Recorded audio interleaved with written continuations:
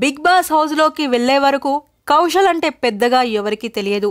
Male model గాను, cine actor గాను, celebrity హోదాలో బిగ్ బాస్ హౌస్లోకి ఎంటర్ అయిన కౌశల్ కొన్ని వారాల్లోనే విపరీతమైన పాపులారిటీ సంపాదించుకున్నాడు.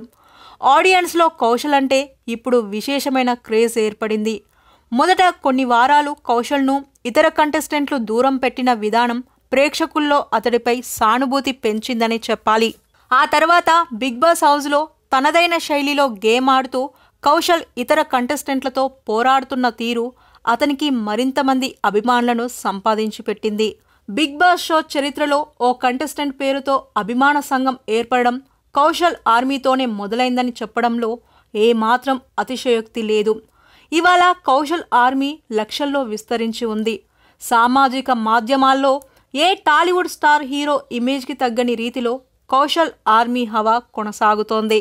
అతని అభిమాన సంఘం అందరూ కలిసి కౌశల్తో ఎవరు గొడవ పడితే వారికి వ్యతిరేకంగా ఓట్లు వేస్తూ బిగ్ బాస్ షో ఎలిమినేషన్లపై కూడా వారు ప్రభావం చూపించడం చూస్తుంటే అది మామూలు విషయం కాదనిపిస్తోంది.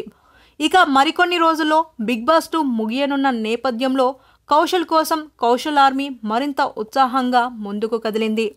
ఇన్నాళ్ళు ఫేస్బుక్, ట్విట్టర్ వేదికగా కార్యకలాపాలు కొనసాగించిన కౌశల్ ఆర్మీ ఇప్పుడు ఇంటింటికి తిరుగుతూ పేదలకు, వృద్ధులకి ఆర్థిక సహాయం, వస్తు సహాయం అందిస్తూ అందరి అభినందనల్ని అందుకుంటున్నారు. మారుమూల గ్రామాల్లో సైతం కౌశల్కు పెద్ద ఎత్తున అభిమానులు తయారు కావడం విశేషంగా చెప్పుకోవచ్చు. కౌశల్ అభిమానులు గ్రామాల్లో ఉండే నిరుపేదల నివాసాలకు వెళ్లి ఆ పేదలకి బియ్యం, పప్పులు, వంట నూనెలు వంటి సరుకులు అందిస్తూ అందరికీ ఆదర్శంగా నిలుస్తున్నారు.